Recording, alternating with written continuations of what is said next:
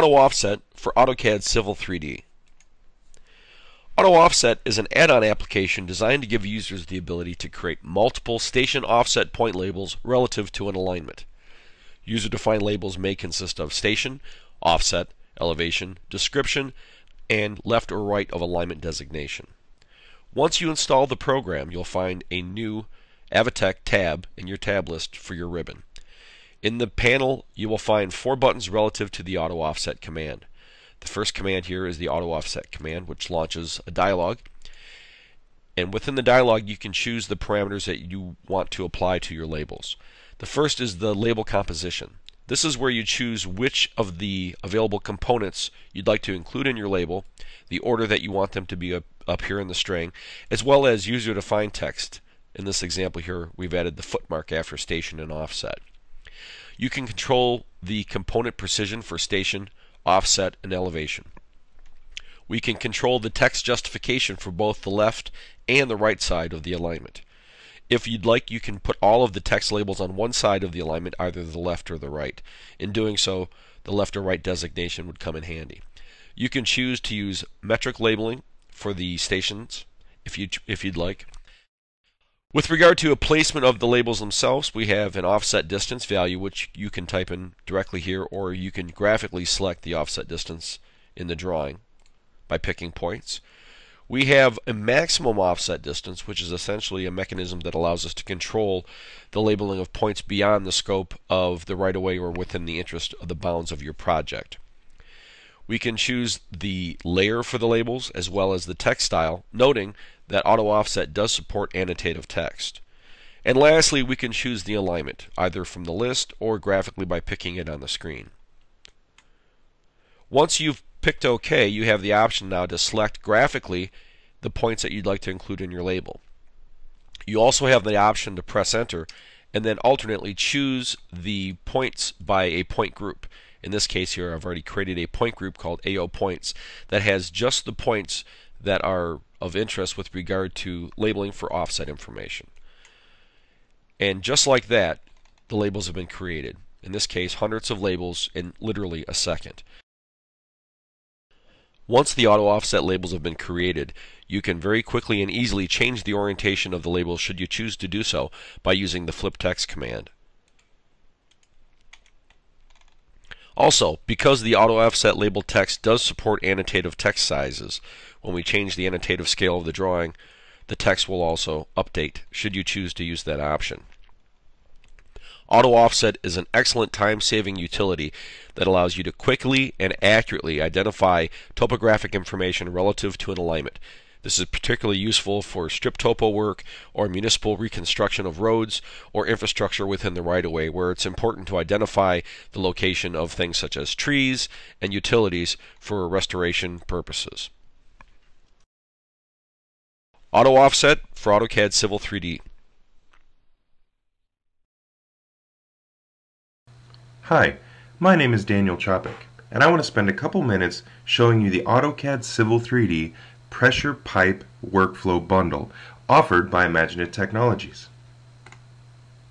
The Pressure Pipe Workflow is a bundle of tools that will enable the user to design and lay out the horizontal and vertical alignments of a pressure pipe system using the tools offered by Civil 3D. The bundle consists of multiple drawings that will hold a number of alignment, profile, structure, and pipe object styles, label styles, rule sets, parts lists, and special dynamic blocks are included to aid the user in the horizontal and vertical layout of pipe bends. Every pressurized piping system has 2 design elements, one being horizontal and one being vertical. What I'm going to do here is simply run an AutoCAD offset on my centerline alignments, creating simple AutoCAD polylines.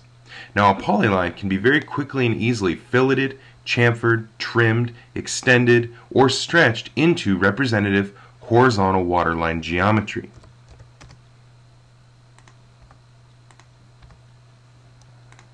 If the polyline curve radius is too small for a waterline deflection, then I can fillet the 2 tangents entering and exiting the curve with a radius of 0. Or using AutoCAD 2011's polyline grip editing functionality, I can convert that curve into a line.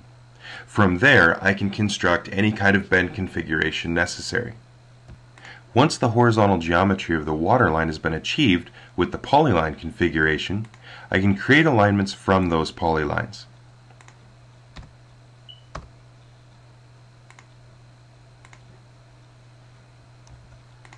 On deflections that may require bends, we can apply a tangent intersection label using a style that is supplied in the bundle to check the actual bend values. I can edit the alignment geometry bend locations if necessary until the tangent intersection bend labels return values within an acceptable range of the standard bend values. Now, because it's an alignment, I can open up my alignment geometry editor and add PIs or anything else I would need to do to modify this alignment geometry until it is the correct layout for my waterline.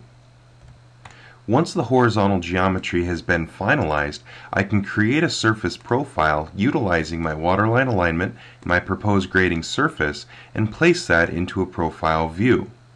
Now in my profile view, I want to make sure that I'm not going to be showing any labels, so I'm going to go ahead and use a label set of no display, as well as I do have the ability to now show vertically any of the existing systems or other piping systems that I have already modeled. So I'll create that in a profile view and place that over there. And I can now start with my vertical design. Now I'm going to start my vertical design by creating a proposed profile. Okay, this profile by layout is going to be created and defined using the existing or the proposed surface as a guide.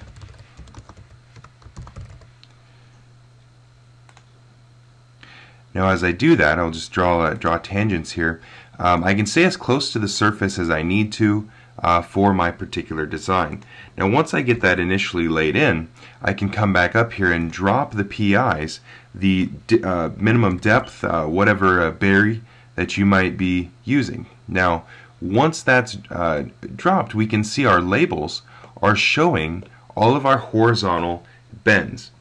Okay, they will show, the label set has been applied, and it will show the location of the horizontal bends or deflections as well as the locations and values of any vertical bends and deflections that we may add. Now if any pipe conflicts exist, we can clean those up using profile geometry editing. The pressure pipe workflow bundle comes with a number of dynamic blocks that will aid you in the layout of bend configurations. One that we may look at here is a 45-degree vertical bend configuration to go underneath this storm pipe. Now to do that, we need to insert the block, but we need to insert that block in a known location. So what I'm going to do is go ahead and label the station and elevation of the bottom of this storm pipe.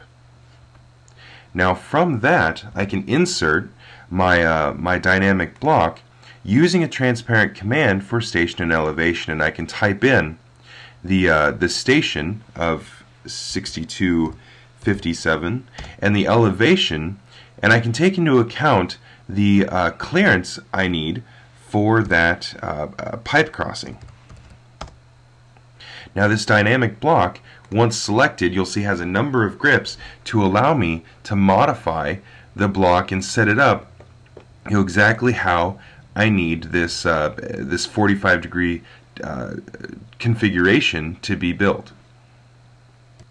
To edit the profile geometry, we'll insert PVIs and grip edit them into the desired locations.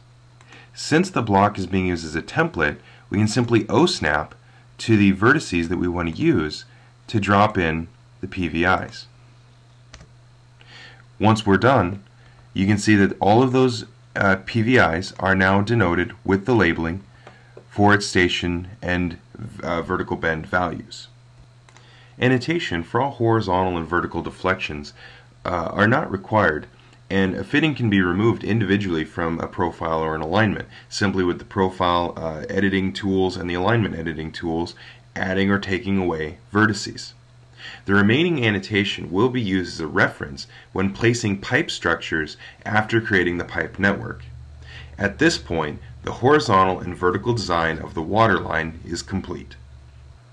To translate the alignment into a pipe network, I'm going to first create a feature line from that alignment. Go ahead and select my waterline alignment from a list here. As I go through here, you can see that it's going to pull the vertices off of a profile. So with that, as I hit OK, I will have created a feature line over here in plan view that is horizontally controlled by the alignment and vertically linked to the profile. So here in plan view, I'm going to go ahead and create that pipe network from my objects. Now I'm going to use my feature line here, and I can go ahead and ignore flow direction. I'll go ahead and name my water line, my pipe network, and I can use a parts list. So here we can see that we have access to DIP pipe or PVC pipe.